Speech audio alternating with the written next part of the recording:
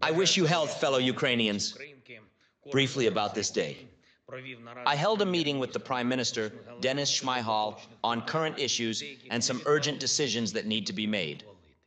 There was also a meeting with the Secretary of the National Security and Defense Council, Oleksandr Litvinenko, about monitoring the implementation of NSDC decisions and preparing some military agenda for the next meeting of the staff. Commander-in-Chief Syrsky delivered a report on the frontline situation and the Kursk